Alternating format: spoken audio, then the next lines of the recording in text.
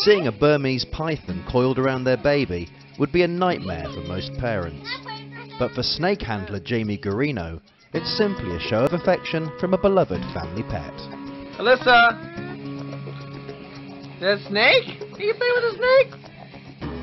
And the father of 3 from Michigan, USA, is on a mission to change opinion on what he sees as an irrational fear of snakes.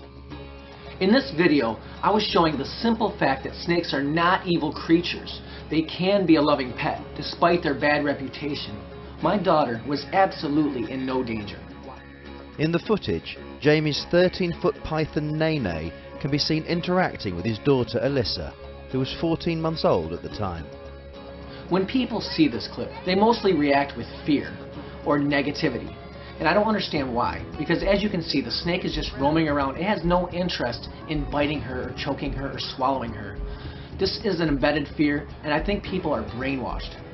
Jamie has been a snake handler since the age of 16 and wants to bring his 2 daughters, 10-year-old Krista and Alyssa, who's now 3, into the family business.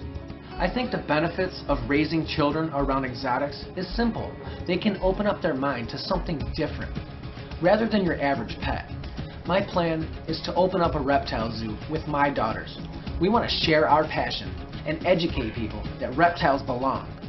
But his relaxed attitude toward his beloved snakes raises eyebrows amongst people who see them as inherently dangerous.